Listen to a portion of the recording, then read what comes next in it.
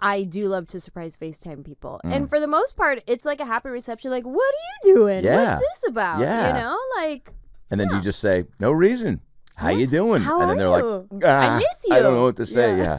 Why can't we text about this and then move on with our lives? Hey, all you cats and kittens, Adam Ray here. Thanks for listening, watching to the About Last Night podcast. Welcome back to the show. If you haven't subscribed yet, subscribe right here, baby, on YouTube. Enjoy the show every Monday. Audio and is also available for you, Spotify, Apple Podcasts, wherever you get your pods. Join the fun, join the party, subscribe.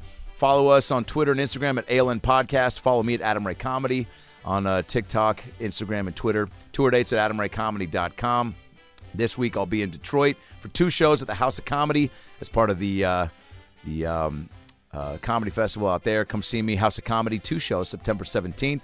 And then September 30th through October 1st, I'll be at the Improv in Raleigh, North Carolina. I think those are the dates. It's the last weekend in September, early October. Raleigh Improv, North Carolina. Come see your boy. Tickets at adamraycomedy.com. Got some dates with Sal Volcano coming up in Knoxville, Alabama, and Atlanta. And then San Jose, Santa Rosa, Sacramento. We got Seattle, Portland, Vegas coming up. All at adamraycomedy.com where you can get your Adam Ray merch, your ALN podcast merch. Tell your friends, tell your family about the pod. Spread the good word. We got a lot of bangers coming up. Anthony Jeselnik coming up next week, and some more hitters after that. Gene Smart from Hacks, Adam Devine.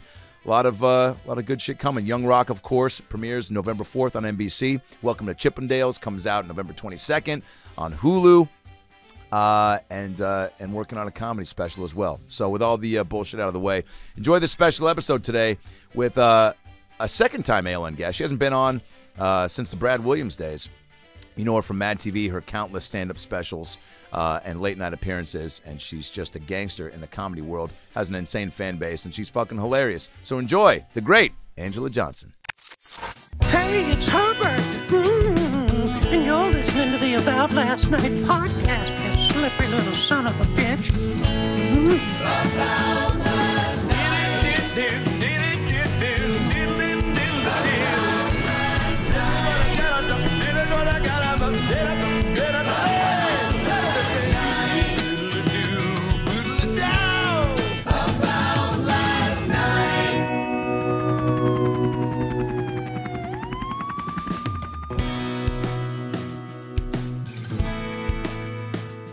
Guys, welcome back to the show. Anjelah Johnson here, legend, baller, dancer, comedian, actress.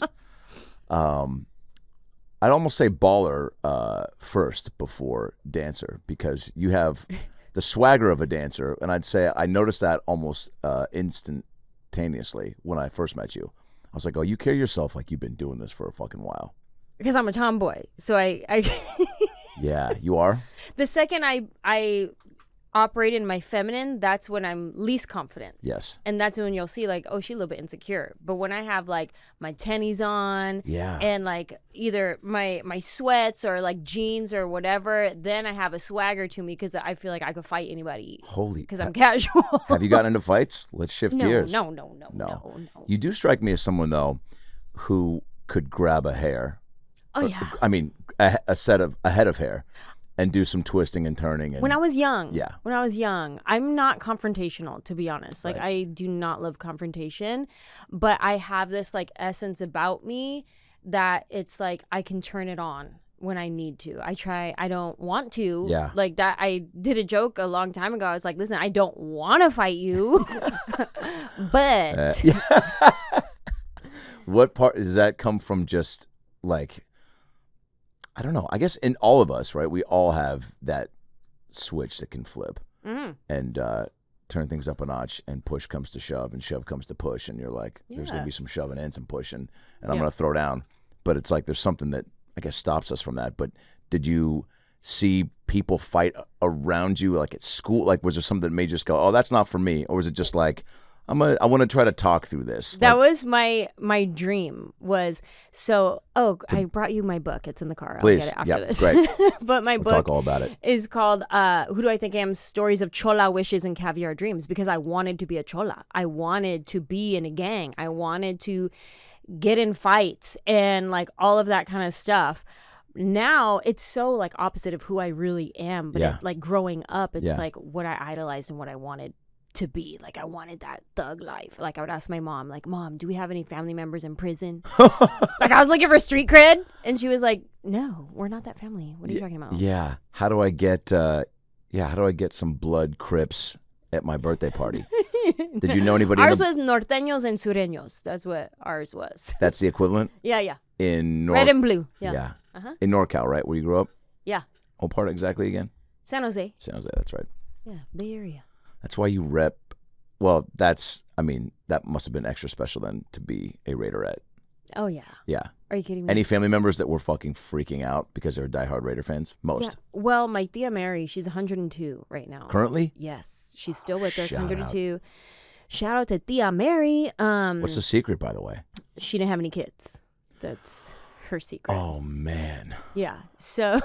Yeah, my fiance and I go back and forth, but it's pieces of info like that make me go, oof. I know. Might be skipping this boat. I know.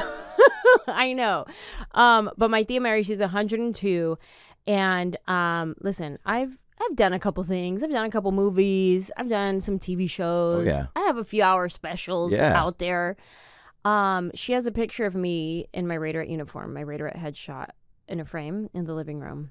And anytime anybody comes to the house, whether it's the cable guy, the mailman, any kind of vendor of some sort coming to the house to do any kind of service, she always shows them my picture and she says, "This is my niece. She was a Raiderette." Oh. Skip all the movies or anything. Her most prized moment and highlight Raiderette of your life. Mm-hmm. There it is. The book is, I'm about 3 audio chapters deep. Oh, thank you for even listening at all. Fuck yeah, and I'm going to finish it. I don't think I've read an actual book in quite some time. Yeah. Once audiobooks became the thing. And also, it's just like, I don't know, to get to hear it in your voice. Right. I feel like is the way to do it. You know what I'm saying? Because, like, I don't know, there's just so much. It's the same way when sometimes, I don't know if you get deep in a text exchange and you're like, God, there's no tone, I can't, like, a smiley face or emoji just not doing it. I need to hear it to really communicate. We should pick up the phone again, is what you're saying? I guess. We should start doing phone calls again? But we all have some people I am that person, though. I just need to text. I am that person. I am the phone call person. Yeah. That, like, I do surprise FaceTimes. Like, I'm that jerk. Like, I'm the one who's What's the percentage of pickups? It's pretty good, actually. Although I did surprise FaceTime somebody today, and he did not answer. And I was like, okay, that was give or take. I didn't know if that one was going to work or not. But I do love to surprise FaceTime people. And for the most part, it's like a happy reception. Like, what are you doing? Yeah. What's this about? Yeah. You know? Like. And then you just say, no reason. How you doing? How and then they're you? like, I miss you. I don't know what to say. Yeah. Why can't we text about this and then move on with our lives?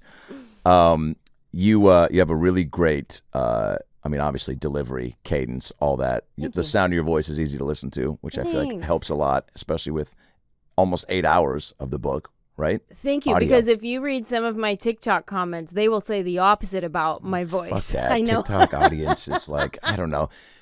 As much as TikTok has to offer, there's like, I feel like the audience, the trolls, the Yelpers, the people that really want to, they're on there so much that they get upset with themselves, I think, for being on there so much. Yeah. It's like you almost something gets pent up, you get angry, and you're like, I need to channel this somehow. Yeah. Why not do it while I don't want to get off TikTok, but I'm definitely angry now. Yeah. From knowing that I've spent 4 to 8 hours on this app.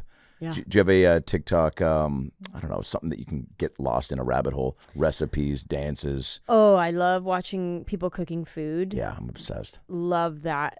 Especially when it's like something that I feel like I could actually make.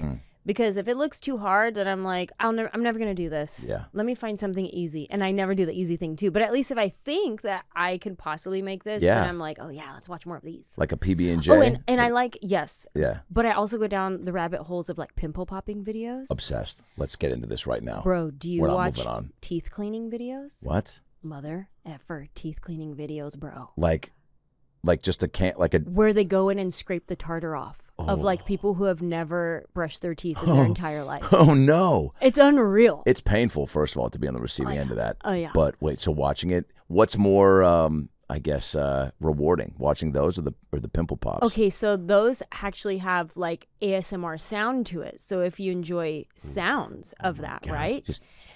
Yeah, that and okay, here's another one. This one's kind of gross. You don't hear the people, thank God. But okay, this one's kind of gross. Please. But I'm gonna just admit it because we're talking about it. Ingrown toenails. Dear God. Pedicures. Oh. It's gross, but I can't stop watching them. Because why? It's the same thing about pimple popping things. Yeah. I don't know what is so gratifying about watching a blackhead be released into the earth and be like, you're free. It's almost like when you see in, I don't know what movies, let's say Pee-wee's Big Adventure, when he lets all the animals out of the shelter. Okay, sure. You know? Let's go There's there. a sense of like enjoyment of like, they're free. Yeah. Let them out. They're not supposed to be in those cages. Yeah, same thing. Same thing with a ingrown blackhead. toenail, like it's been painful. You can see the pressure on that toe. And then they use these tools that it's so smooth the way they cut the toenail. Wow. It's like really cool. Have you had yourself... And disgusting, of course. And maybe this is a spoiler, but is there a chapter? I like how thorough you have gotten thus far in the book, just about what made you funny. What I really resonated with was, and I'm going to forget, the teacher that told you were going to be on SNL one day. Mm-hmm. Just, I think every comedian has some professor, teacher, faculty member that was like, hey, I'm recognizing that you got something. Yeah. There's a time and a place. Or fucking the teacher that goes, let me find a way for you to do this more in class because it's awesome and I want to encourage it. Yeah. And then I think we all had teachers, and more often than not, they were just like, stop being fucking annoying and distracting. Yeah. That was really cool to hear that, and because I feel like I think that's the case more than not. But I just from talking to people about that time in their life and developing their comedic sensibility, a lot have told me that they didn't have any that kind of pulled them aside and that were like, oh fucking, there's something that you should really hone here. I mean, there's that as well as like there's great to have somebody support you in like who you are, but then there's also like, I didn't know that I was funny. Like, I didn't know, like, my dad is funny, my sibling, like, we're just a funny family, you know? And so I was just, like, being my personality. And I think it didn't strike me that I am different than some people. Yes. Like, I was just, like, operating. It's fair to say that, right? A comedian, you're different. I guess, right? In a good way. Yeah. So I didn't know. And then to like have somebody be like, oh yeah, go do this in Mr. Work's class. Oh, do this. Like Miss Zamora was just like my cheerleader and almost like my hype man. Like, oh yeah, go do it. And be like, really? Okay.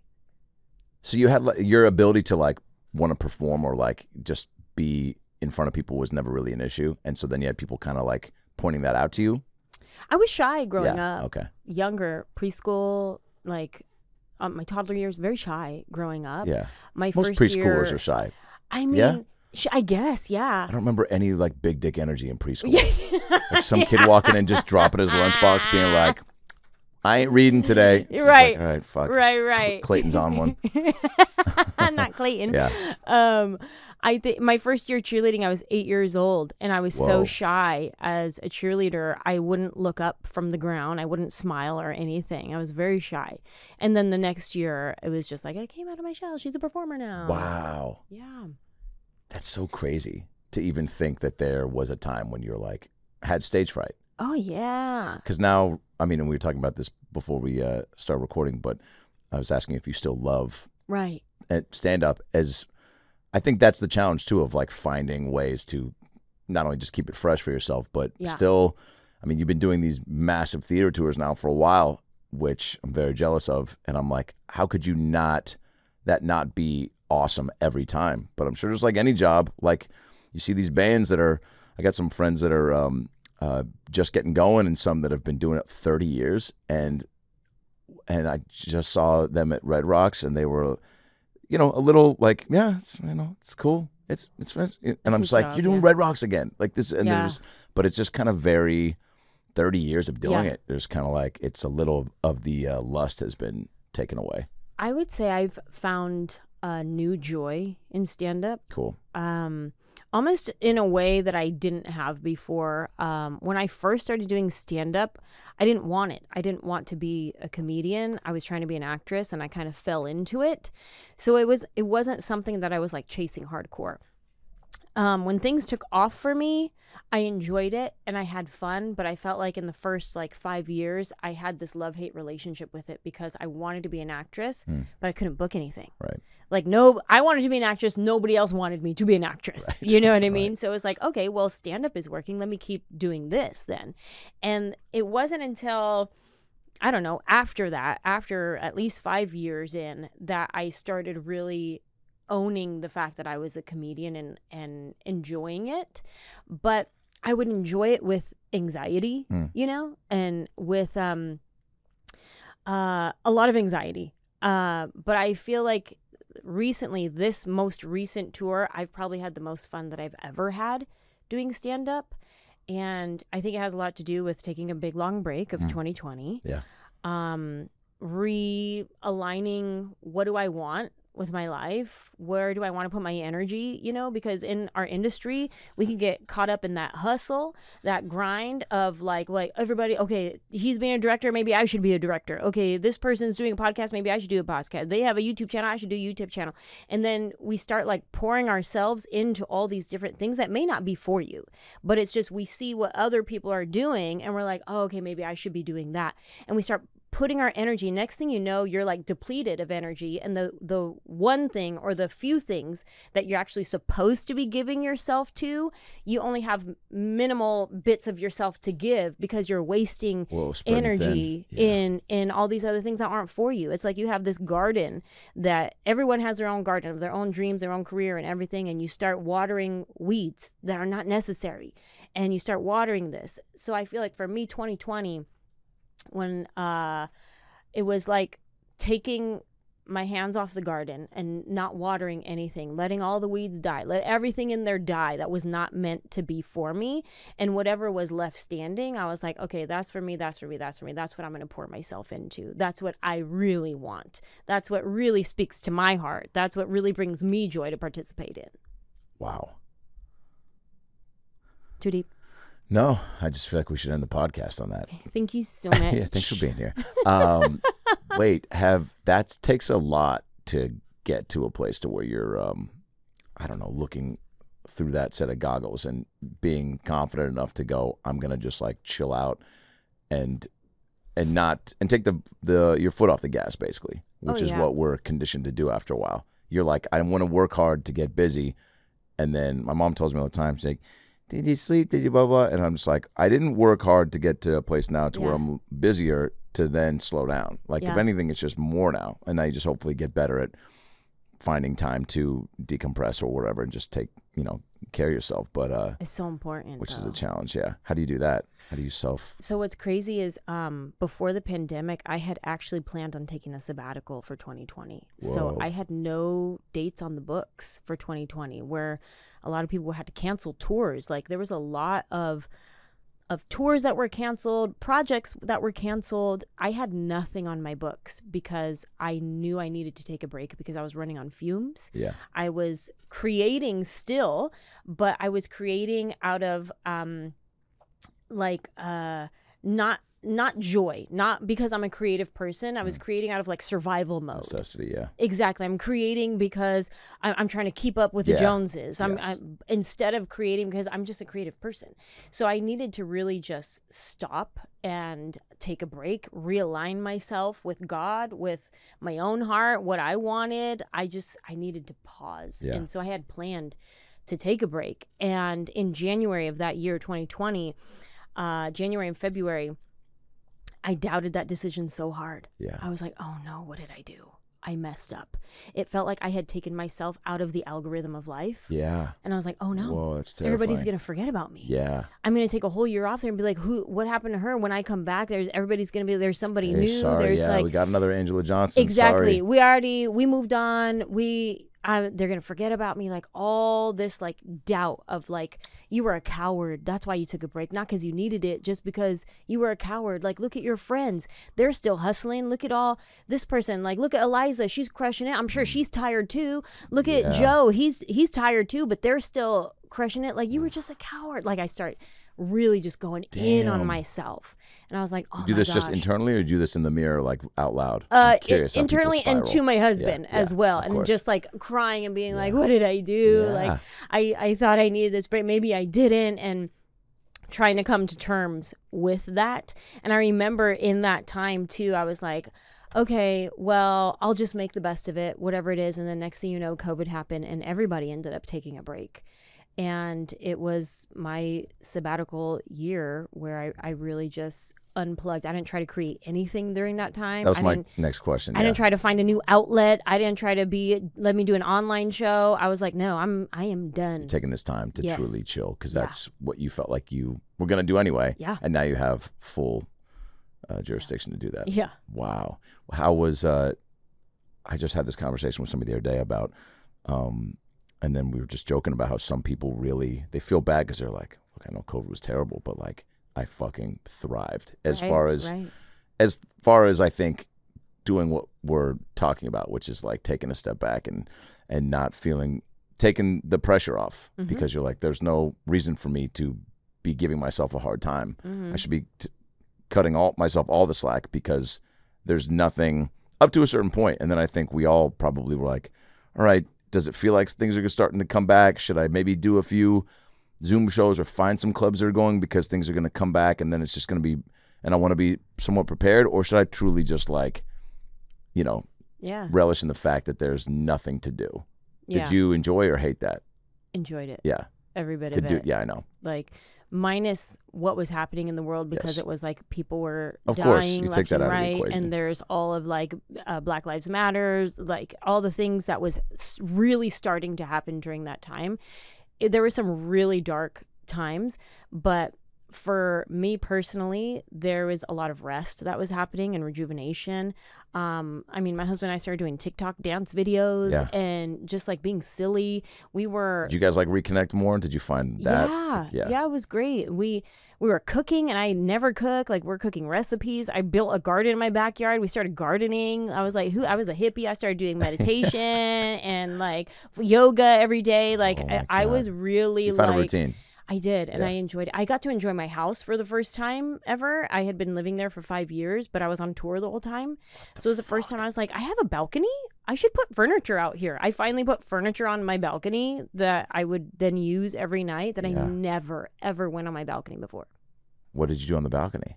I did my meditation. Look at the stars. Oh, yes. Look at the city. Look at the lights, everything. To have my glass of wine, just relax, just enjoy. So that was my next question. I didn't know if you had cocktails from time to time and what your drink of choice. Yeah, you like to throw down. I don't think we've truly partied like at a comedy club or at a. I missed and I was really bummed about it. Your what's that big? My birthday. Yes, my 40th birthday.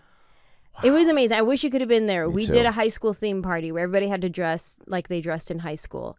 And we had a whole backdrop with like lockers, and it was like a high school dance. So it was like everybody was coming to a high school dance. Oh my God. It was incredible. It was so fun. Yeah, the just the nostalgia factor was like very... Oh yeah. And there was people who came like, you know, schoolgirls, jocks with their Letterman jackets, pulled out the storage, cholos, full on just like FUBU gear. My husband and I came, Tommy Hilfiger out, just like the baggy pants, just 90s, full on like 90s hip hop. Yes. It was great. It was fun. And so you went for it. That was like you're like, I have a Uber or DD waiting in the wings. Yeah. Well, actually, I didn't drink that night. Because you're hosting. Because I'm hosting. Oh, man, so it is always a little weird when the host just gets fucked up. Yeah. I did. I really enjoyed myself. Unless it's your house, because then you can slip out and dip out whenever you want. Yeah, it wasn't my house. We were at somebody else's house. But I enjoyed like being present in the moment. And I'm like, I'm 40. Like, this is big deal. Yeah. This is it. And I enjoyed. You still look like you're in your 20s, by the way. Thank you so much. I don't know what you do. Oh my God, thank What's you. your skincare regime? Moisturizer. I'll give it to you. For real? Yeah. Are you kidding me? Look at your skin. Not one wrinkle on your face. Yeah, I don't know. Noxema from time to time. And I was asking you about your shaving. Oh, yeah. You have a fresh, clean shave Fresh, right clean now. shave. You said... When? Why? What makes you decide, like, I'm going to shave today? What is it? So the grays have started to pop through, but I'm fine with that. As you should be. That's salt and pepper for men. It's salt and sexy pepper. for men. Yeah, women, we are the ones who have to hide it. Exactly. I don't know. I think I literally will just wake up and look at myself in one way and just be like, it's gone. Don't like it. It's maybe, I don't know if it's first thing in the morning, because that's always just like a weird, like, sizing yourself up when you're half asleep and being like, oh, fucking what's going on? The worst time to make decisions. Yeah, it really is. Half asleep, shaving half asleep is a big no-no. But yeah, I think I was like, maybe I should just go into the neck and leave up top, but it grows so fast. It'll be back by Friday. A nice shadow will. Actually, by later tonight, actually. Nice. Pretty Same. fast. No, I'm just kidding. Nice. Yeah, I was going to say, what razor do you use? Is that... when you said you started watching the pimple popping things, I wanted to ask, like, when you were a kid, did you ever have, what was your thing maybe that, because I feel like all comedians had something that was, whether it was an insecurity or something that was like the focal point of maybe some teasing, or like, what was your thing? Was acne ever an issue, or was it being shy? Was it? It was, I have big teeth. Yeah. And big feet. You got teased for having big feet? Big feet and big teeth, yes. So both. Kids were like, there's a combo pack. Because I have size 8 feet. I'm only 5'3", and I have size 8. So typically that's for like 5'6" range, right? So I'm 5'3", I have size 8 feet, but I've had size 8 feet since like 6th grade. So I've had big old feet forever, and I have big teeth. And I remember my mom used to try to comfort me about my big teeth, and she would be like, Julia Roberts has big teeth. Great, yeah. Did that work? I don't know, maybe. But it's like, who's Julia Roberts? Yeah. Those types of things, kids also get crafty with their teasing. Like, there's no reason to be teased for having big teeth or big feet. But they do it. Kids just find the things to, like, cut to your core. Yeah. I remember there's a kid, he used to make fun of me for being a fat kid, and he just wore really tight sweatpants. And so I would just call him tight pants. It fucking drove him crazy. I just said that his pants were a little too snug, and he couldn't handle it. But it was just like I don't know, maybe it's just calling out what was happening. Would you find yourself, with comebacks? Would you kind of? So I wasn't real good at like comebacks, but I had a temper. I would say, I'm gonna fight you, is what it was. Gotcha. I rarely would ever fight, but I would talk real tough. Right. Real tough game. But I was very athletic, and so I would. You said tomboy. Yes, I would race boys. Oh my God. Like, if people tried to like. Not for like you have a crush on them because you're like, no, this is purely for the sport aspect. They're trying to make fun of me, or they're trying whatever. Be like, let's go race. Let's do that then. Oh my God, let's sell it on the tracks. That's so fucking and 90s like Latino movie of you. Right? And I was so good. I was fast. I was like, I would beat all the boys. Are you kidding me? Smoked. Just don't even. What are you thinking? And by the way, you're taking a little bit of the man card from because boys want to all be.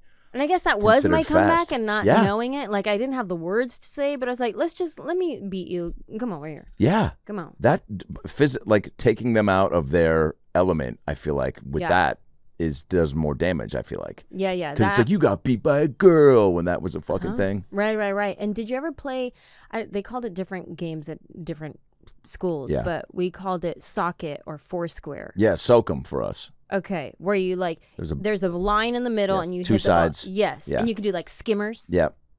Oh man, I would crush the boys in that one. For real? Skimmers all day, bro. Oh man, that's so dope. Wait, so okay, so when you start to find that comedy is like gonna be your thing, was there like a light bulb moment, or was it just like a collection of people being like, all right, this is, like you said, you were a class clown, right? Kind of like you were deemed that. So people around you started to kind of know like, all right. And people kind of just assume like Anjelah's going to be doing something in entertainment. And how many people, I guess, come to you with the I'm going to see you on this. I'm going to blah, blah, blah. You're going to be the next blah, blah, to where it like starts to maybe, you know, set some off in your brain where you're like, oh, maybe I can do this, or I want to do this now more because people are starting to let me know that they think it's possible. So the teacher that I talk about in my book, that was my senior year in high school. I didn't really have anybody before that be like, oh, you're going to be entertainment or anything like that. Because again, I was like trying to be a chola. I was trying to be tough. Like I wasn't trying to be an actress or a comedian. Yeah. I was just funny. Yeah. So that wasn't really like a thing that I could be. Right. In the back of my mind, I was like, I want to be an actress one day. But I would never say that out loud because I was ashamed. I was embarrassed, you know? But I wasn't like actively trying to go audition for this play or anything like that or join community theater. Never anything. My senior year, I went to the drama class. I wasn't even in the class. I just went and hung out, right? And then I kind of like joined them for a couple of their little games and exercises. And I remember the teacher being like, you should come try out for the play. And I was like, oh, but I have cheerleading practice. Like, I don't know if I could even do both. She's like, well, I didn't say you would book it. I was just saying you should come try out. Whoa. And I was like, oh, I'm good. I'm a cheerleader. I don't need this. Yeah. So I didn't like have this performer like, oh, she's going to be somebody. But like that teacher who was like, you're going to be on SNL one day. I wasn't even in acting class yet. I wasn't anything. So her saying that, I was like, oh, okay, that's funny. That's weird. And then the only other time is my grandma. Before she passed away, I think I was maybe 19 or 18. I don't know. I was out of high school, but I hadn't done anything yet. And she used to watch her telenovelas, her Mexican game shows, where it's just like loud colors, noises, are like phenomenal. Yeah. So she would watch those all the time, and she would be in her little rocking chair, pulled up real close to the TV, and she would like lean forward and just like watch her shows. And I remember one day I walked into her room, and she's watching her like game show, and I remember her turning to me and saying, "I could see you doing that one day." Whoa. And I was just like, huh. Okay. She meant like acting on one of the Like, not yeah. like winning a dishwasher on a game Right. show. Yeah. Like being on TV. Wow. And I remember being like, huh, okay. You know, like people could see it, but I wasn't actively trying to like be anything yet. And it wasn't until I was in junior college and I had a friend who I ran into, and she was like, hey, guess what? I'm a cheerleader for the Oakland Raiders. You should come try out. And I was like, no, that's not really my jam. Like I do competitive cheerleading with stunts and tumbling. Raiderettes was like pretty shake your pom-poms, do like turns and stuff. And I'm like, that's not really my jam. Then I had another friend who she had moved from San Jose to LA, and she was in the entertainment industry. She had been in like a Ross commercial and an NSYNC video. And I was like, oh my God, I know somebody famous. This is crazy. And I remember talking to her being like, hey, I would want to do what you're doing one day. Like she was like the only person that I actually told like, hey, I kind of want to do what you're doing. Yeah. And she was like, well, if you ever move down here, I'll help you get started and I'll help show you the ropes. And then it was like, huh, this is actually like a thing that I could pursue. Yeah. Like, you need to know somebody that's kind of tied to it to make it feel possible. Like, because other than that, it's just a fantasy in my brain. It's not a real dream to actually go for. It's just a fantasy. Yep. So at this point, then I'm like, you know what? I'm going to try out for the Oakland Raiders. And if I make the Raiderettes, I'm going to do it for 1 year. I'm going to use that as my sign to pursue the entertainment industry. And if I don't make the squad, then I won't do it. And I'll just find something else to do. So I tried out. Long story short, made the squad, went to the Super Bowl that year, came home from the Super Bowl the very next weekend, packed my bags, moved to LA, and I started from the ground up as an extra and just kind of worked my way up. So I still had no idea that I was like funny to be a comedian or anything like that. I was trying to be an actress. So I started as an extra. And on Friends. On Friends. Best show. Are you kidding me? That was a great part of the way you just set that up and broke that down was really, I think that's chapter 2 maybe of Who Do I Think I Am? Available now everywhere in bookstores and audio. Yes. Is there a favorite place you like to pimp people out to go get it, or just wherever books are sold? Wherever you like to get books. Yeah. It'll be there. I highly recommend the audio version. Thank you. Yeah. Thank you. I worked really hard on that. Hours, I'm assuming. A lot of hours. I have many questions about that. But wait, so tell me, the Friends extra thing was like your Holy shit. Oh, Like, man. I'm on a set. You're on the biggest show, arguably, of all time. Yep. And in its prime, right? Yep. I mean, Seasons 9 and 10. Wow. So I moved to LA, and my friend, this is also from the book, but I'll give you just a recap story of it. My friend who was like, I'll help you get started, she kept her word, and she told me what to do and had me go sign up to be an extra at Central Casting. I don't know, did you ever be an extra? Oh, yes. Okay. Yes. So you know it's how it is. It's a world and a half. Oh, yeah. Where there are legends. Oh, yeah. There are people that have been lifers. Yeah. That are just like, you think Julia Roberts has big teeth? Yeah. I used to work with, I don't know if you heard of Kate Blanchett, like, and they're just like yeah, I was in Tombstone, and they were in these movies. They weren't just working on set. They were in. Yeah. They speak like these guys. They know when the craft service, like the good cheese is coming out. Like they're fucking like, you know what I'm saying? They hold court. Kids go to them, and they're just like, yeah, that's a fucking. It's why there was a Ricky Gervais show about those people, because it's such a. Some of them, you know, just come and go, and you're like, all right, this is just a gig, and then some just get stuck in it, and they're like, I'm gonna be king of the castle in this world. Yeah, it's a whole world. It's a whole world. So she sent me to the slaughter. She was like, go to Central Casting cattle and go sign up, and there's gonna be a line of people out the door ready to sign up to be an extra, but I don't want you to wait in line. Just go to the front window, ask for a guy named Sam, give him your Raiderette headshot and a tray of cookies, and tell him you're new to town and you want to be an extra. Give him a tray of cookies? Yeah. Give him a tray of cookies. Like, real sleazy. This is the casting couch that I've been hearing about. You know what I mean? I'm like, what the hell? She's like, yeah, and make sure they're not funfetti. What the hell does funfetti mean? Does that mean, like, I'm down for anything? Definitely not getting no funfetti. What is funfetti? Is it a type of cookie? Yeah. Just with, like, the confetti okay, gotcha. in it, you know? I didn't also know if it was like some sort of casting couch euphemism. That's what I'm saying. Cookie bribery is a real thing. In 4th grade, real quick, I ran for student council vice president, 5th grade, and the girl Caitlin Peck, who I ran against in our class, it was the primaries before we went to the all school, I handed out cookies as I was, Caitlin gave her speech, and I just go, well, that was a great speech, Caitlin, and we appreciate everything that you've put together. And then I opened fucking Keebler Elves cookies, the M&M's one, and I walked around to everyone's desk, and I go, now, there's a lot going on this year. Enjoy your cookie. There's a lot going on this year that we all, and I just went around one cookie in front of each person, and my buddies were all laughing. I was doing it obviously as like a goof, but also as a clear like, oh, I'm fucking winning this thing. Yeah. And I won. And Caitlin threw a big fit and goes, you guys just voted for Adam just because he gave you cookies. And nobody really disputed that. But I didn't fucking care. Yeah. Watch and learn, Caitlin. Very Trumpy of me. Did you like your cookie?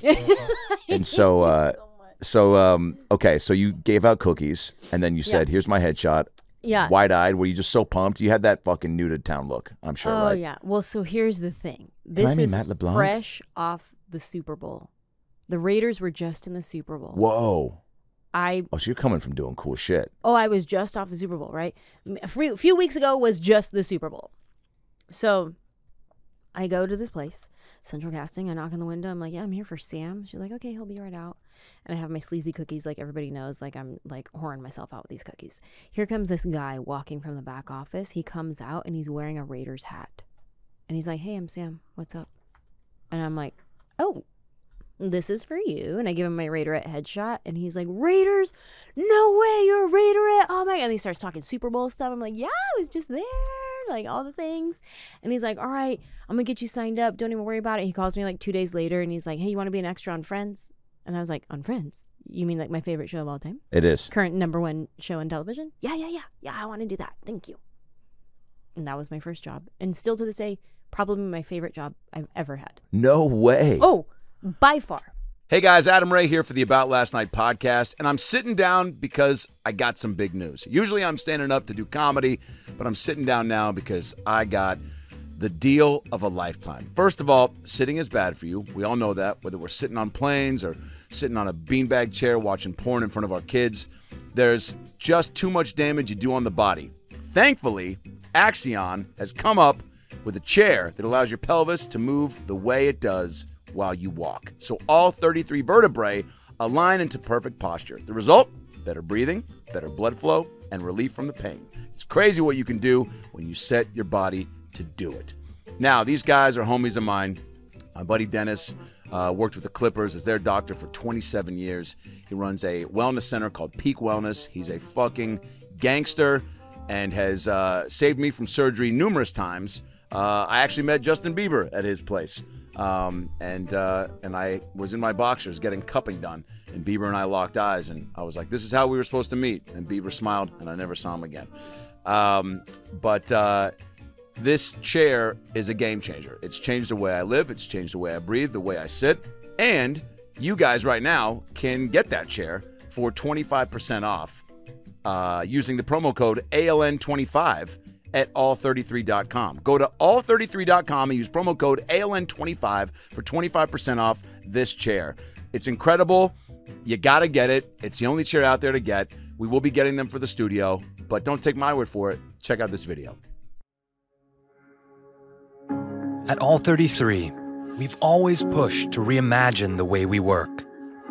That's why we designed our revolutionary sit-in-motion technology to help people perform and feel their best.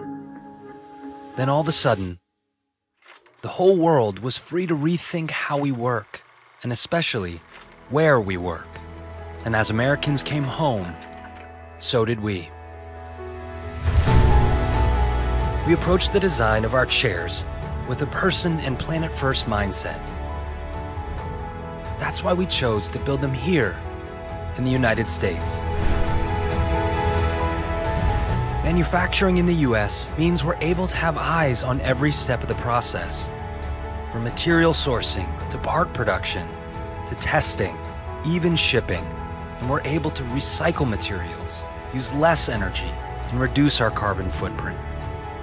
We've built the healthiest chairs you will ever sit in to keep you and the world moving. Because movement makes things happen. I don't think people realize that, like, being on a set, how exciting it is, and especially a show where you're like the energy. I mean, I went to one taping when I was in college, 2001 here in LA, and I don't remember what season that was, 2001. I think shortly towards the end as well, maybe. I wonder if it was your episode. And so the energy in that studio was crazy. Even the audience warm-up guy. Oh, yeah. I mean, we were there for probably 5.5 hours. Yeah. And by the end, it was like, how many more fucking dance competitions can we see between two MILFs from Rancho Cucamonga? And like, how many more granola bars can we fucking eat? But everybody was like, nobody was bummed about it. No. Because like Jennifer Aniston would slip up and we get to see some bloopers, or like Joey would, like, you know, pull somebody out of the crowd and do a how you doing, and everyone would freak out. Yeah. And like, there's truly probably a handful of shows that have that type of energy. What a blessing that I got to be a part of this show. And you fed off it. Oh my God. It got you so inspired? So as soon as I walk, I remember my first day driving there to the set. You drive and you park across the street. You don't even get to park in the lot. You got to park across the street in that lot over there. And then I remember walking through Warner Brothers lot and just kind of dreaming. And I think that's what makes it one of my favorite jobs, is I wasn't jaded yet. And I was like, anything's possible. I was such a dreamer. So I'd be walking through Warner Brothers lot just looking and being like, oh my gosh, like, here's a soundstage for this show, for that show. And like the tour trams would drive by me and I'd be like, oh, I wonder if they think I'm somebody. I wonder if they think I'm like somebody successful or famous. And then getting to the actual soundstage and walking on the set, the smell of a soundstage is very specific and it's very nostalgic for me. If I smell the set of a soundstage, it's just something about it is very magical. And I remember walking onto the set and seeing the boys' apartment, seeing the coffee shop, seeing the girls' apartment, and being like, wow, this, I can't believe I'm actually here making movie magic for TV. Like, this is crazy. And it was an incredible experience. And I got my SAG card and I made friends with the second AD on the show. He was very funny. I was funny. We just kept making each other laugh. And he's like, okay, I'm going to bring you back tomorrow. Okay, I'm going to bring you back next week. Okay, I'll bring you back next week. And then next thing you know, I was there for season 9 and 10. Wow. Holy shit. Did you get to meet, did anybody give you any advice while you were there? Did you get to like pick anybody's brain? No advice, but I definitely got to converse with the cast, but I would never start a conversation. Yeah. I would only speak when spoken to. Gotcha. That kind of thing. That's kind of your approach. That was my rule. Yeah. And I was just like, if they say something to me, I will reply back. Don't overdo it. And you would see people try to talk to the cast and then immediately AD's like, nope, move her over there. I was like, no, I'm never going to be that one. And I think the reason why the cast would talk to me every now and then is because they knew I wasn't hungry for it. I wasn't trying to get their attention. Yeah. And so I was a safe person to interact with because I wouldn't try to talk their ear off afterward. They can almost confide in you. I don't know about confide in me, but they'd be like, this guy won't shut the fuck about working with Julia Roberts. This guy, right? Do you kind of have that approach with like fans now? Is it like, do you kind of, or are your fans so rabid that it's, rabid's the right word, right? Rampant? Rabid. What's the word? I think it's rabid. Rabid, right? I think. Like enthused, overly like. I think it's rabid. We get a fact check on this? Because rampant is not that. Yeah. Nice. We'll edit this out. What? Say it again. It is rabid, right? Crazy. Yeah. Yeah. Do your fans seem like they're fucking diehard, right? I have really great fans. Yeah. But they're not. But they can wild. read the room. Yeah. So they're not like showing. For the most part, yes. Showing up to your house with like cookie baskets. Oh, thank God. Yeah. No. They can read the room for the most part. Every now and then you have a few that you're like, hey. Let's settle. Somebody help me. Yeah. You know what I mean? Yeah, like, yeah. Every now and because you then. do meet and greets. Oh my God, at my show this weekend, never happened. Dead. This will happen. Please. I'm on stage in the middle of my set.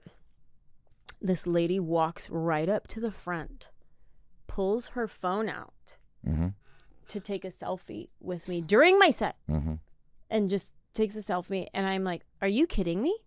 And then she turns into a video and she goes, say hi. Hi, say hi. During my set.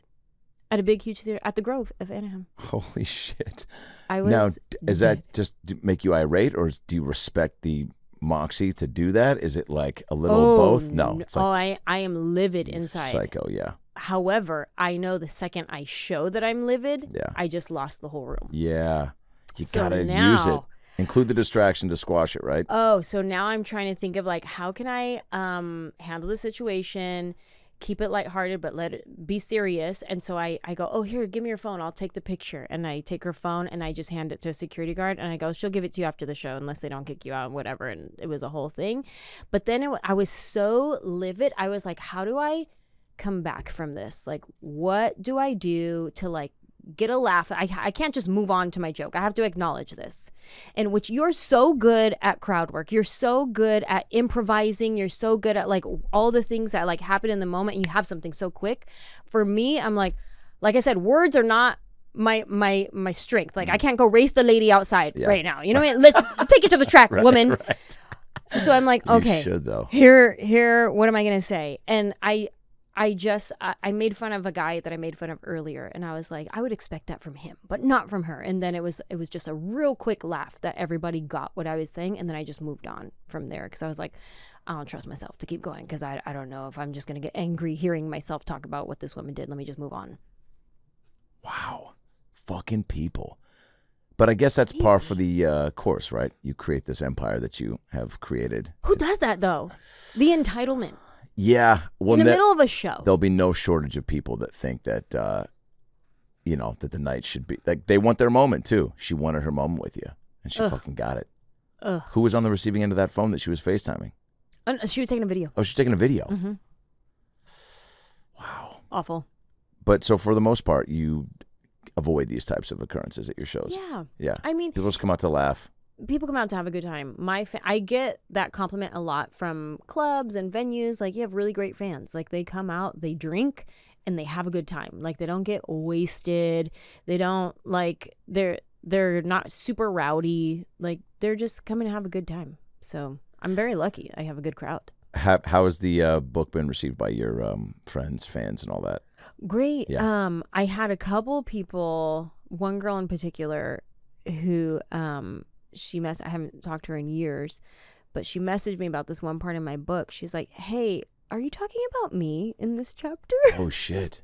Were you? I was not. Whoa. However, when she brought it up, I have to tell you the story now. Yeah, because you do these deep dive. I mean, this is what writing a book is if you're going to do it, and it's going to be, who do you think I am, right? That's the title again. Right. Who do I think I am? Who do I think I am? I mean, you're laying out, this is how I got to where I am. So you're going to be hitting some highlights and featuring some guest stars from the show called Anjelah's Life. Exactly. Yeah. Exactly. So a lot of people get mentioned, some by real name, some by not. Yeah. And this one particular situation, I was living with my cousin Joe, and I had a friend come visit me, but she stayed in his room all weekend. So I was like, oh, I guess she came to visit him because he was a little hoe. Joe was a hoe.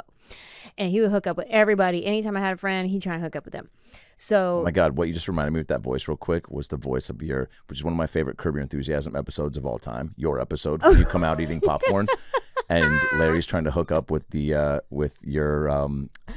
my aunt. Your aunt. Yeah. And you're coming out and you're eating popcorn, and then Larry's just like, hey, what are you doing? We're making out. You're like, didn't really sound like it. Yeah. Like you're a lot talking. Yeah. And then you walked away and you're like, all right, have fun talking. Bye. You were so great.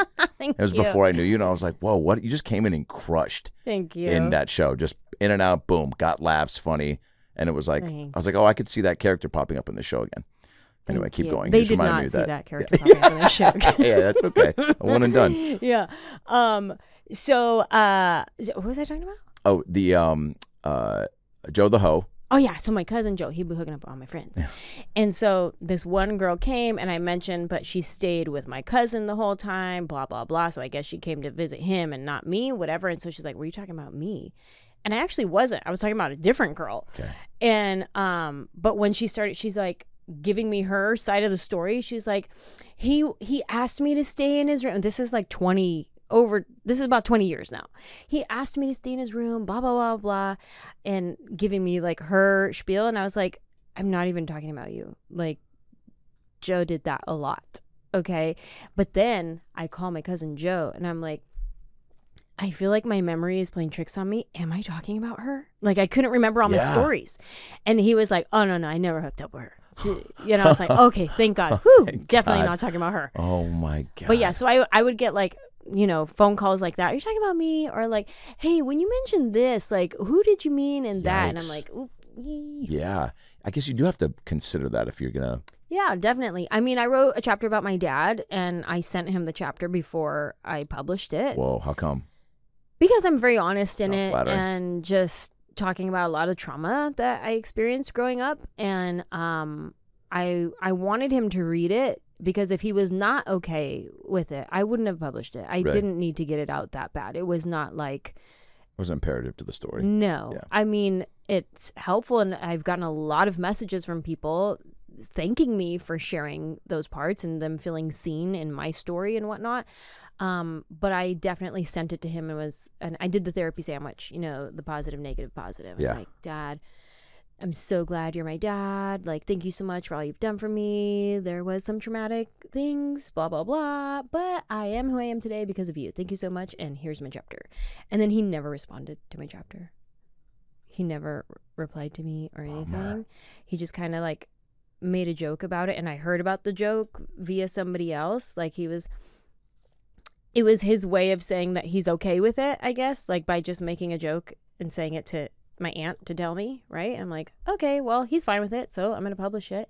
And then my book came out, and my dad didn't even acknowledge it. I didn't get any phone call, any text, like, hey, congrats, you're an author, you wrote a book, nothing, which is what I talk about in the chapter, just all of our relationship and the lack of all kinds of stuff. Did that, wow. So that's in the later chapters, yeah? Yeah, I haven't gotten to yet. Is that tough to know? First of all, what compels you to write a book? How much life do you think anyone needs to live before they should feel like that a book is the next move? Anybody can write a book if you have a story to tell. Gotcha. So Did you hit a point where you were like, all right, there's enough going on? Or like, did somebody come to you and kind of go, hey, I know you pretty well. I know there's a lot of things that people could probably benefit from hearing from someone who's, created quite a life for themselves. When I first started doing stand-up, I would also sometimes speak at like women's conferences and girls' conferences and just share my story with them. And at this point, I haven't really done a whole lot I'm a stand-up, I'm a touring comedian, but I'm not like an A-list actor or anything like that, right? But I would speak at girls' conferences, women's conferences, and I would share my story of how I grew up and how I got to where I am today. And people would be very inspired by the story. And so I would clock it and say, okay, one day I'm going to write this in a book. I'll write a book one day.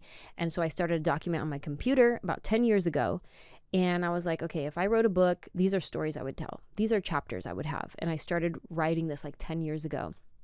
And in stand-up, we got to cut the fat. You want to get your punchline quick. right? Take out some details, get to your punchline. But I had some stories that every detail was worth it and helped paint the picture of where I was. Right. And I would try it on stage and it wouldn't work on stage. And I'd be like, you know what? I'm going to save this for a book one day. It doesn't work on stage. Yeah, some stories are just not for... They're conversational and they're not like, you know, you got to get your punchlines in. Like, but some of them are not. I got to take you on a journey. This one's emotional. I'm going to take you here and then you're going to cry and then you're going to laugh and all of that. Now, did you have a thought that was like, oh, maybe one woman show? Like, I did. Yeah. Yeah, I did. I have thought about that. And I remember seeing Mike Tyson's one-man show. Holy shit, was it on great? Broadway. It was fantastic. And after seeing his one-man show, I was like, I would love to do that one day. And I mean, John Leguizamo as well, fantastic. But something about watching Mike Tyson, I guess it was like, if he could do it, I could do it. Fuck yeah. Did he talk about biting the ear? Was there a point when he was like, I remember tasting the ear and I was like, this is probably this was a bad idea. I should have just talked to him about how I felt about Was his performing great? Was he just like... He was very entertaining. Wow, engaging as shit, huh? Yeah, he was entertaining. Good for him. And heartfelt. It was real. Wow. And I think that's what really inspired me is because I know I'm more than just funny, but I'm actually a very deep person. Yeah. And I love to have real conversations with people. Anytime I have like a schmoozy surface level conversation because you're networking, you're at an event, I can't. I can only last a few minutes and I'm like, I don't know how to do this. Like I can only have like real deep conversations or none. But so anyways, I remember seeing him and there were like heartfelt moments and I'm like, I have heartfelt moments that I want to share on stage, but I can't because I do stand-up comedy where I'm supposed to make people laugh, not cry. But if I did a one-man show, then I could do all of those things. So I definitely thought about it, but the book was the first step. And yeah, so I shared all those stories in my book and I started writing this document 10 years ago and it was during 2020 COVID. So I guess that is the one thing that I did start working on was my book in COVID. And my agent called me and was like, hey, I think it's time for you to write a book. And it just kind of felt right in my spirit. And I was like, yeah, I think now's the time to tell my story. So let's start working on that. The title, where does that come from?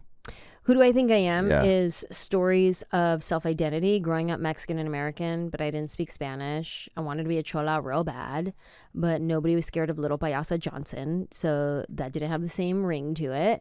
And then Who Do I Think I Am is also, who do I think I am to dream such big dreams and go for them? So it's also stories of me chasing my dreams and how I got to where I am today.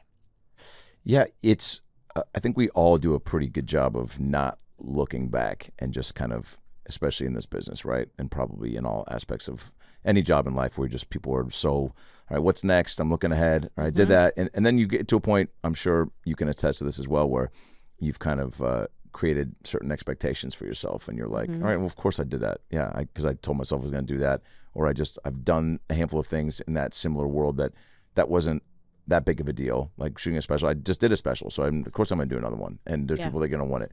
Right. But you know, to actually go, oh wow, I still fucking went out, built a whole new hour, had people dig it, had people come out and see it, and now people want to buy it and put it on. Like, you know, to skip over those, just the process along the way, and to not like, I think we don't take enough time to truly like go, oh wow, I started from here and now I'm here. Yeah. I mean, when I saw Seinfeld's comedian documentary, I think in like maybe 1999 or something, that was the first time I was like, oh, he goes to comedy clubs? Like I just assumed he did Seinfeld and then was like a big, or didn't even really stop to think about how he got to where he was. But it's like, oh yeah, even that, I watched this Pixar documentary a little while ago and it was like, oh yeah, I just assumed like somebody came in with a fucking toy and was like, Tom Hanks is going to do this. And they're like, fucking make 10 of them.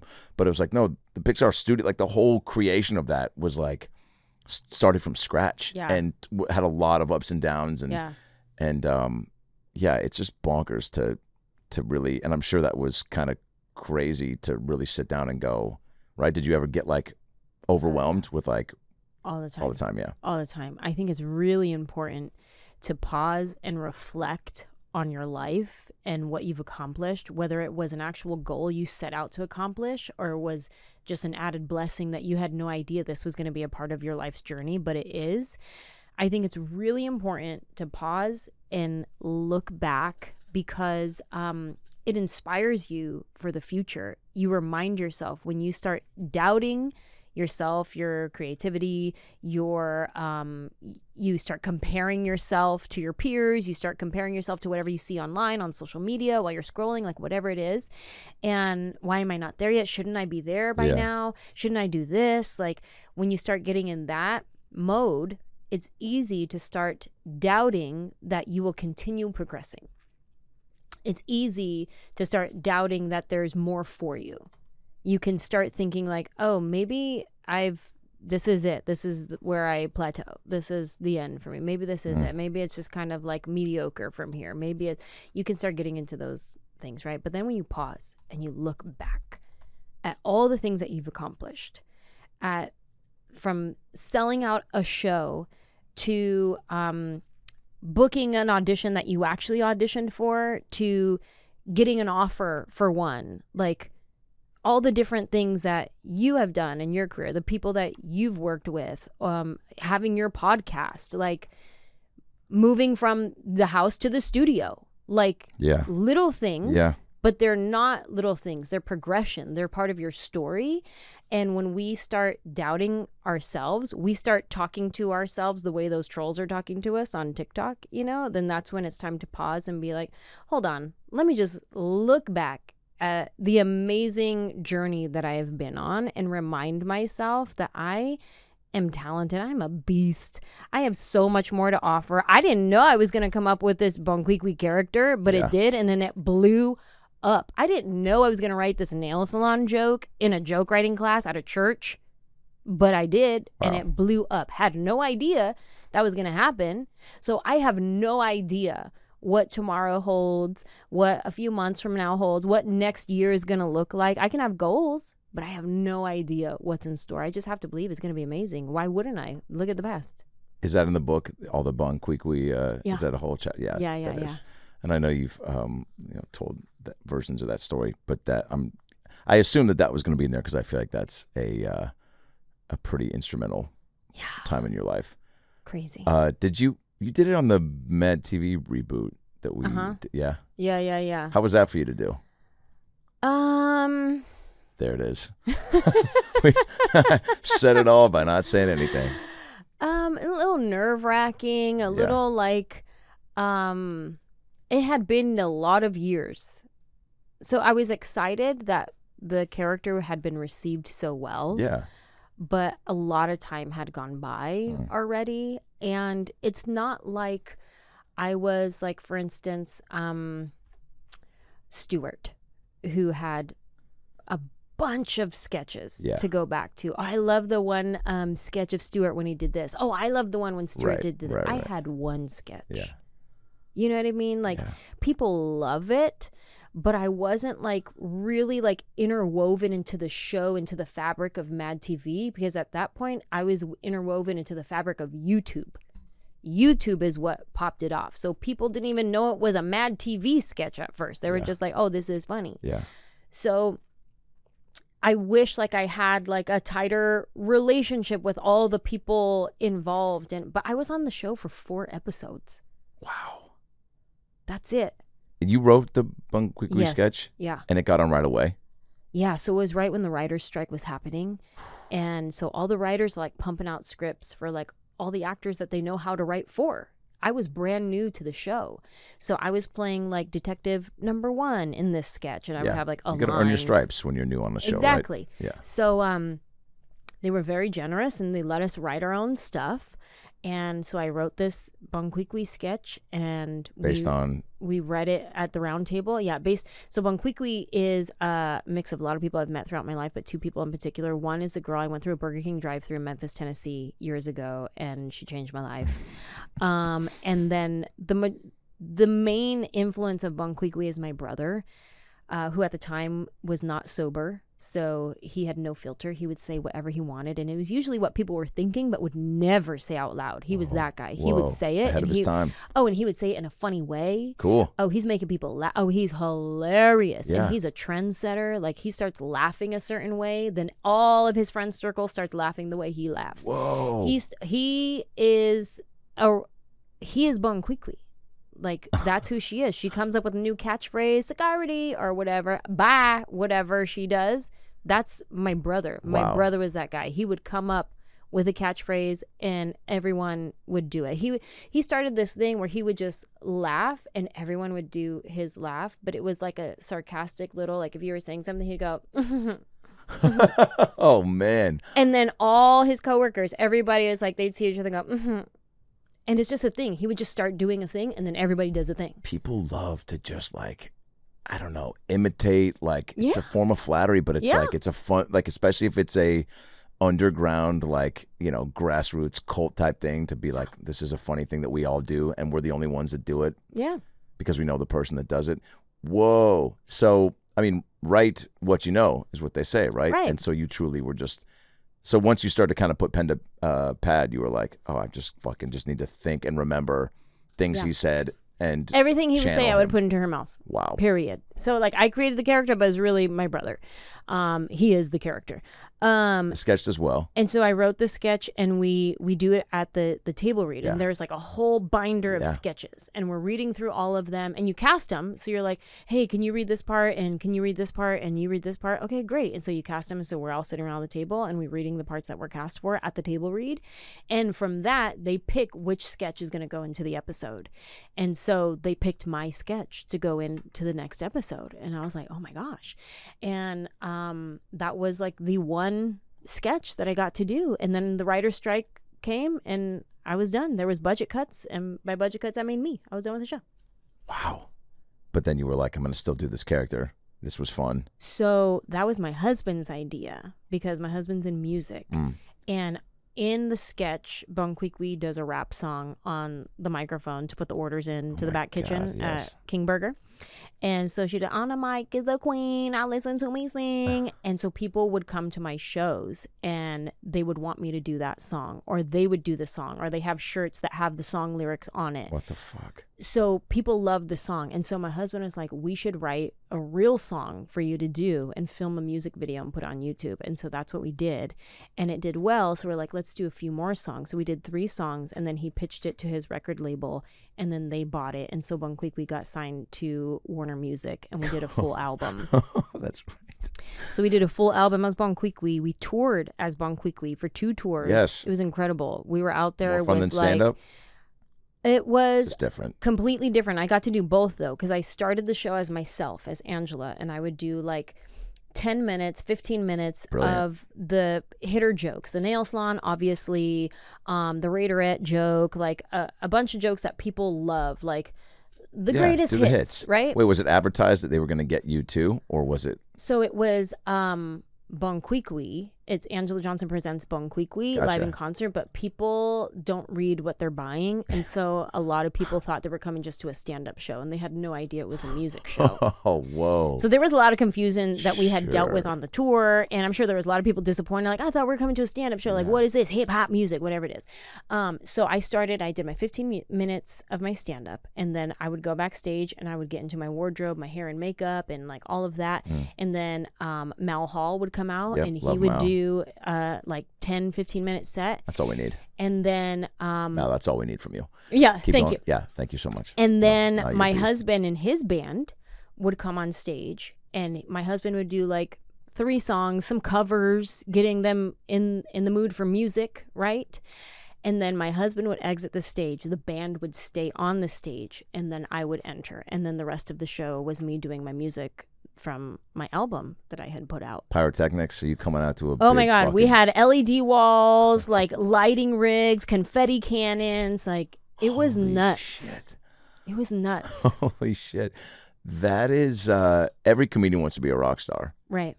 And they say every rock star wants to be a comedian. Yeah. So you got to do both. What a blessing. Yeah, fucking crazy. Unreal. All right, so there's a chapter on that in the book as well, yeah.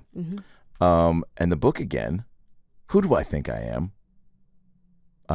Stories of a... Chola wishes and caviar dreams. What does caviar dreams mean?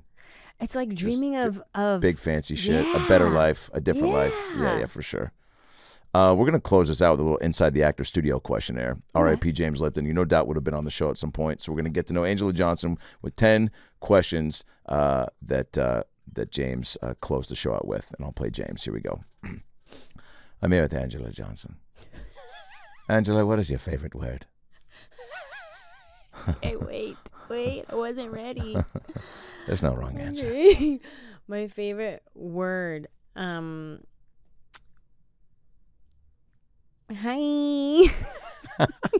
Yes. I say that a lot. My nieces say that a lot too. They're 13. Yeah. There I am. It's endearing. What is your least favorite word?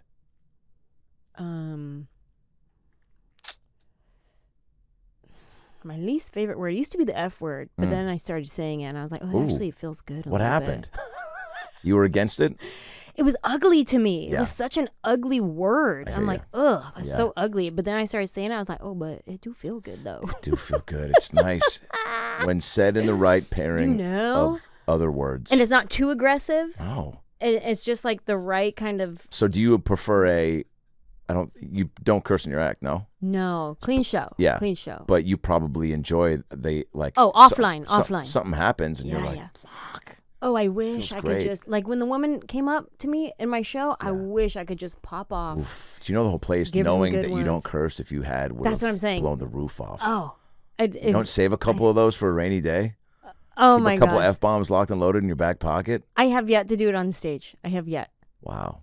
15 years now, I've yet to do it on stage. But Trying to keep the streak going? listen, I'm trying to, I know. Save one show. Maybe it's like your last show, or I don't know. Yeah, like, if I'm going to retire, Yeah, there we be go. like, listen. just call it the Fuck It All Tour. Yeah. With a PH. All right. What turns you on? Ooh. And some people go, more Pimple this. popping video.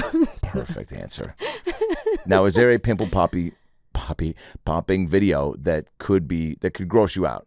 Like, could you see one? Oh, yeah. There's ones that I don't like. The ones that are real You still watery. watch them though. Oh yeah, like those. I don't like the real watery I ones. just saw one of a guy. It had like it was a not pus, but it was all water cyst. on the top of his foot.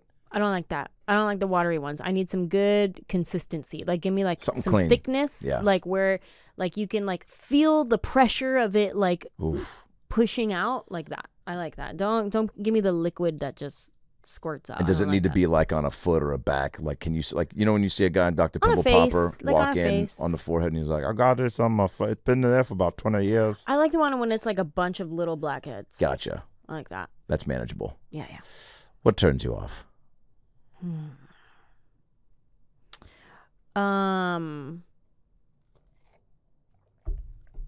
Arguing with my husband. Yeah. How do you guys get through it? Trying to figure that out. How much more time do you have? Please. Couples therapy? No? Yes, couples therapy to, for right? sure. Learning each other's communication styles and love languages. Yeah, that's real. That really helped us. Because my husband, he's like, and you could do all kinds of different personality tests. So if you did the Enneagram one, he's an 8 on the Enneagram, which means he's a challenger. He likes to debate. Like, he thrives off of let's debate. Like, let's do that. I shut down. Yeah. Right? And he gets really passionate, and like he's Puerto Rican, so he's loud by nature. Like he doesn't have a whisper tone. Like he's just, when he's on the phone, I can't also be on the phone because then people think he's talking to them on my call. That's so he's funny. he's a loud person, and he gets passionate. And so to me, that's aggression, reminds me of my dad. And then now I'm back in my childhood, and I'm like, okay, so now it's fight or flight. And like I said, not good with words. So then next thing you know, we're in a big fight. So we had to learn our communicating styles. I'm a 9, so I'm a peacemaker, not confrontational, and I shut down. Yeah. So that took us a while to learn. When he gets big, I shut down, because when I would shut down, that would make him more upset, because he'd be like, oh, see, you don't even care about this conversation. See how you're shutting down? You don't even care about this conversation. And I'm like, I literally cannot even process this conversation right now. So we had to learn our different styles and kind of like meet in the way, in the middle, and be like, okay, you're getting your volume's too loud. He's like, I'm not yelling. I understand that, but your volume's just too loud for me right now. Yeah. Like, I need you to bring it. Oh, God, do you do that too? Right here. Yikes, yeah. A lot of hand gestures is a quick way to set off any man. Any sort of, if you're like to hear, like, yeah, oh, man. Isn't it? Even just doing that as a bit right now got me charged up. And it wasn't even for me.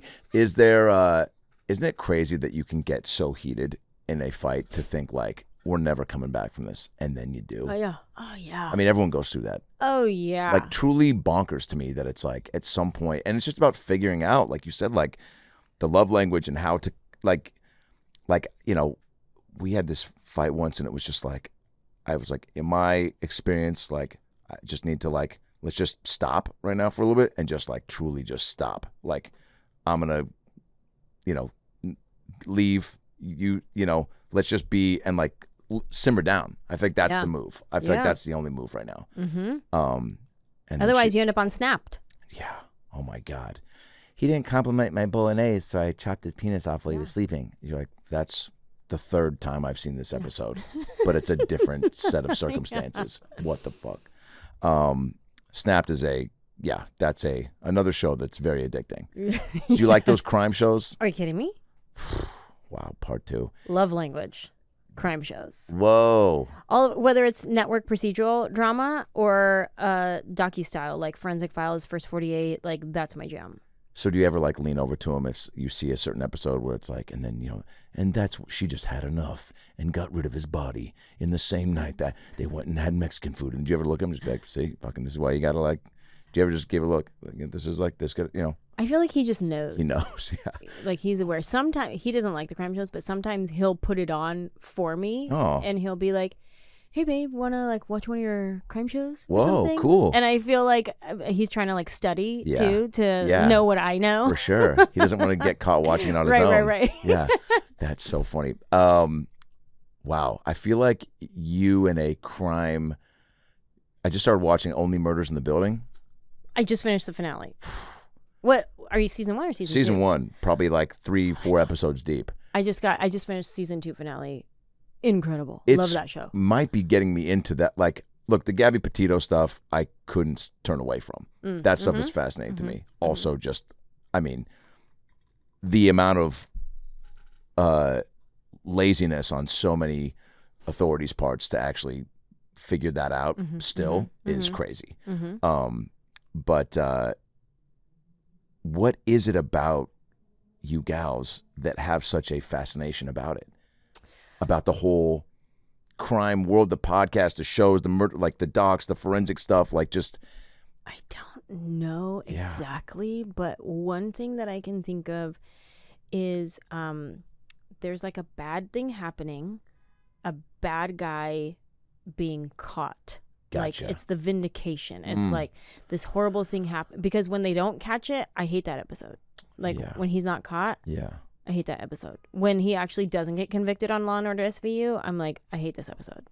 So stupid. But it's when he did a bad thing and he got caught and he got persecuted. He is just in prison for the next 37 years. And I'm like, okay, God, I feel good. Okay, so if you know there's like a happy ending like that. Yeah, I think so.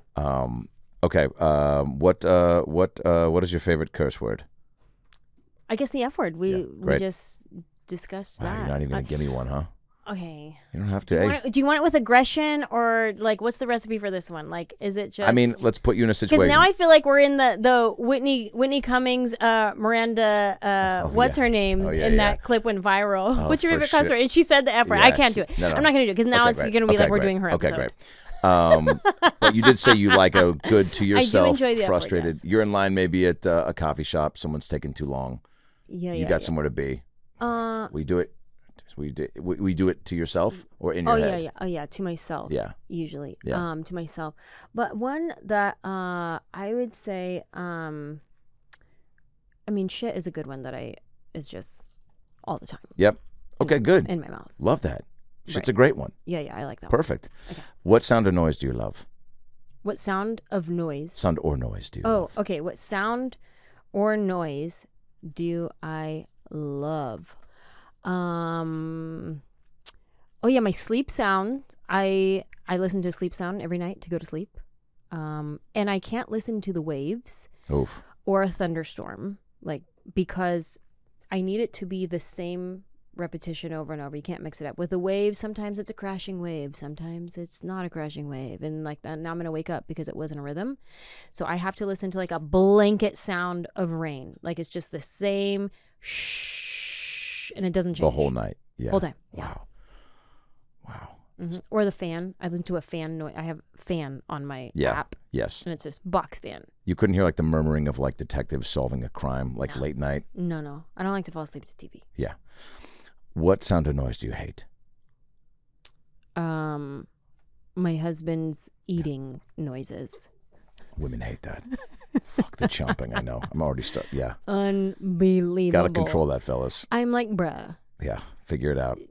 You've been eating for 20 to 30 years. Yeah. Time to figure out how to chew properly and in public. Thank you. Yeah. What profession other than your own would you like to attempt? Massage therapist. What profession would you not like to do? Anything with manual labor. If heaven exists, what would you like to hear God say when you arrive at the pearly gates? Hi. Great answer. Anjelah Johnson. You're a beast. You're Thanks, amazing. Man. Thanks for having me. Really pumped to finish the book. I have not gotten into a book in so long, so thanks for having the audio version, and thanks for being fucking interesting. Thank you. Sorry for cursing. It was my favorite one. It's okay. Thank you. You're on tour dates, anjelahjohnson.com? Just Anjelah.com. ANJELAH.com. That's easy. Mm-hmm. That must have been fun when you saw that was available. Well, somebody stole it at first, and they tried to get me to pay them a lot of money for Damn. it. And I was like, I'm going to go ahead and wait the 7 years until your contract's up, and then I'm just going to swoop in and get it. And so that's what I did. Good move. Yeah. Fucking feisty. I love that. Anjelah.com, and you're on Twitter and Instagram, Anjelah Johnson. And go get the book. Thank you. Wherever books are sold. You think it's your last book? You're going to do another one? I think I'll do another one. Okay. I don't know when, but I'm sure I have another one. I hate that I even asked you that. It's like that's one of my big pet peeves. Like when people are like on the So field what's after next? they win the Super Bowl. Like, you think you can do it again? You're like, give me 5 minutes, man, to enjoy. All right, you're the best. Thank you. Thanks for being here. Zoa. Thanks, Rock. Guys, Adam Ray here for the About Last Night podcast. Hope you enjoyed that episode. It was a good one. A lot of laughs, a lot of tears, a lot of stuff to think about and chew on, huh? Because that's what life's all about, chewing on the good stuff. Nobody said that.